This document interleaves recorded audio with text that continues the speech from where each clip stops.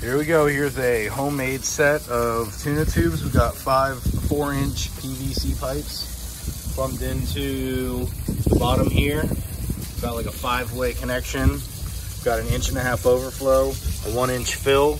Gonna go ahead and hook the garden hose up to the fill. Let her fill up.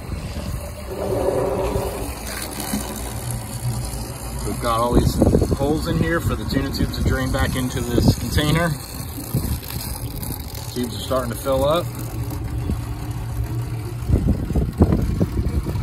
These are just for like little tunas, little mackerel, pitch baiting, blue marlin.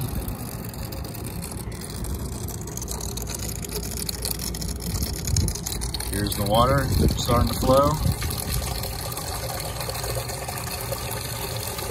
We're on a slight angle over here, so that's why kind of we're draining off to one side. Got some good water flow. Draining back into the container.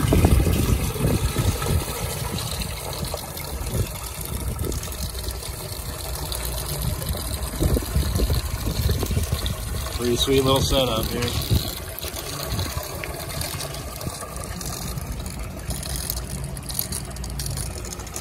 Here in a minute, you'll have the 1.5-inch overflow start to overflow.